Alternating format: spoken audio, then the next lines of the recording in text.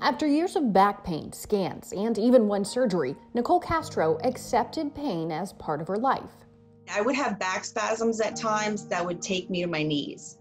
That's how bad and how strong the back spasms were.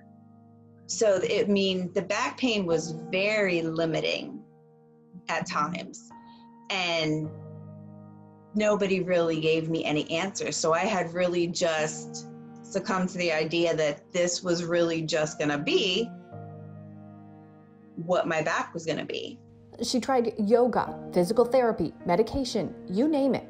I was sleeping in the recliner, couldn't sleep in the bed, limited my activities, limited what I could do with the grandkids. It just got progressively worse. Then neurosurgeon Dr. John Weaver took away her pain in a roundabout way. She was connected with him for carpal tunnel surgery. But after he looked at her scans, he found something in her spine that had been missed by previous providers. More precisely, he found something missing in her spine. The way he explained it was like, it's kind of like the ship is your main spine, and then you have the chain, and then you have the anchor, which is your disc. So I'm missing the chain, basically, holding the disc. So he said the disc is basically just like floating out to sea. So what was happening was the disc was pressing into my spinal cord, and then it was also causing the other one to slide also. And it was bone on bone. I really didn't have any space. It was compressing both nerves going down my legs. I had back spasms pretty much daily, and it's been this way for years. It just got progressively worse over time. Dr. Weaver's solution, a minimally invasive surgery. He said he was going to go in through my side. They were going to take some marrow out of my hip area and put it in between my discs and create like a spacer almost. And then the marrow was they were going to use my marrow to fuse naturally. They used the plate and the screws into the discs and used that to stabilize it and put the spacer. And that's what opened up my discs and then kept them in place and aligned them. And if you look at the x-rays now, they're perfectly lined.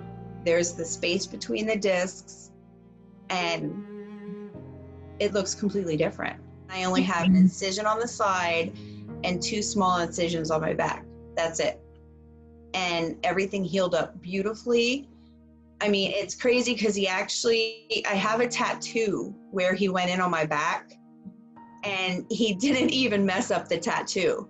Like, the tattoo is still perfect. I had a back brace that I had to wear for, I believe it was like 8 weeks. And I wore the back brace when I was up and around.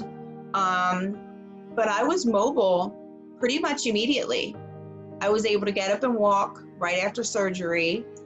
Within months, she was completely recovered and off all medications, including ones she needed pre-surgery. I am completely pain-free, spasm-free. I mean, it's amazing. But I never imagined that I would be completely pain-free and muscle spasm-free. And best of all, she's back to focusing on what she loves most. I can take them out, I can chase them down, I can run with them, I can lift them, all that stuff. And I'm not limited. Like, there's just no limitations anymore. If you find the right surgeon and the right procedure, it can help. I mean, I'm like a testament to it. We just heard Nicole talk about the importance of finding the right doctor. We are now joined by that right doctor for her, neurosurgeon Dr. John Weaver. Dr. Weaver, thank you for joining us today. Thank you for the invitation to be here. Hey, Nicole told us how she met you, but from your history and how you remember it, how did you connect with her as a patient? She discussed the fact that she had a long history of low back pain, dating back to 2000, 2001, aggravated by her working as a nurse, and all physical activities seemed to make it worse. She had carpal tunnel syndrome, and we reviewed that and discussed surgery for the carpal tunnel, but we started looking at her images as well as regards to her low back and how that might have caused her symptoms that she also described. And when you looked at that imaging, what did you find then? Well, she had a significant misalignment of two bones, the lower lumbar spine, number L4 and L5.